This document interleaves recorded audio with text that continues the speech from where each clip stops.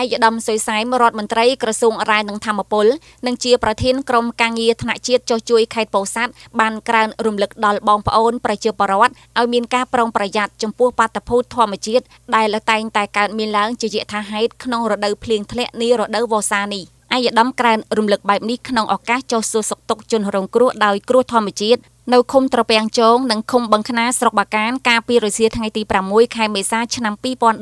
2019ដែលក្នុងឱកាសនោះក៏មានការអញ្ជើញចូលរួមពីឯកឧត្តមខូចសុខាអ្នកតំណាងរាស្ត្រមណ្ឌលពោធិ៍សាត់និងអាជ្ញាធរមូលដ្ឋានផងដែរ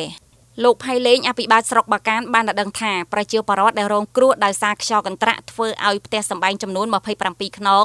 ស្មើនឹង27គ្រួសារខ្លះរលំទាំងស្រុងខ្លះត្រេតខ្លះធ្លាក់ពីលើជើងតាងនិងខ្លះទៀតរបើកដំបូលនេះក្នុងនោះមានភូមិបាកានភូមិស្ទឹងកំបុតភូមិអូរំជែកភូមិត្រពាំងជងឃុំត្រពាំងជងចំនួន13ខ្នងនិងភូមិផ្ទះស្លាភូមិក្រូចសើចឃុំខ្នាតទទឹងចំនួន14ខ្នងឯកឧត្តមសុយសែមបានសម្ដែងការសោកស្ដាយចំពោះបងប្អូនប្រជាពលរដ្ឋដែលត្រូវខ្យល់កន្ត្រាក់វាយប្រហារផ្ទះសម្បែងខូចខាតយ៉ាងដំណំប៉ុន្តែសំណាងល្អមិនគ្រោះថ្នាក់ដល់ជីវិតមនុស្សនៅពេលទទួលបានព័ត៌មាននេះពីក្រុមការងារនិងអាជ្ញាធរមូលដ្ឋានភ្លាមឯកឧត្តមនិងភរិយាដែលធ្លាប់តែរួមសុខរួមទុក្ខជាមួយគ្នាតាំងពីដើមមកក៏បានចុះមកសួរសុខទុក្ខនិងជូនថវិកាក្នុងមួយគ្រួសារ40,000រៀលដើម្បីទិញដែកគោលក្តារឬស័ង្កសីលើកផ្ទះឡើងវិញថវិកាតិចតួចនេះមិនអាចធ្វើផ្ទះបានទាំងមូលឡើងវិញនោះទេគ្រាន់តែជាការចូលរួមបន្ថែមពីលើម្ចាស់ផ្ទះនិងសាខាកាកបាទក្រហមតែប៉ុណ្ណោះឯកឧត្តមសុយសែមមានប្រសាសន៍ថាសប្តាហ៍ថ្ងៃនេះអាកាសធាតុមានការប្រែប្រួលច្រើន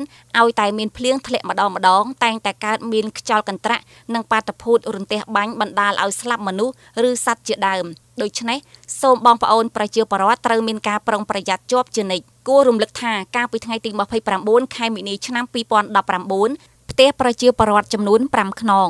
នៅឃុំត្រពាំងជងឃុំបឹងខ្នាឃុំខ្នាតទទឹងឃុំមេទឹកនិងឃុំតាឡូស្រុកបាកានរួមទាំងអគារសិក្សាមួយខ្នងនិងផ្នែកសឹករងស្រុកមួយខ្នងទៀតត្រូវខ្យល់កន្ត្រាក់វាយប៉ើងដំបូលនិងដួលរៀបដកដីហើយក៏បានទទួលការឧបត្ថម្ភពីសាខាកាកបាទក្រហមកម្ពុជាខេត្តនិងក្រុមការងារផងដែរលុះមកដល់ថ្ងៃទី5ខែមេសាឆ្នាំ2019ខ្យល់កន្ត្រាក់បានបំផ្លាញផ្ទះអស់ចំនួន27ខ្នងទៀតសរុបទាំងអស់72ខ្នងហើយក្នុងរយៈពេល1សប្តាហ៍នេះ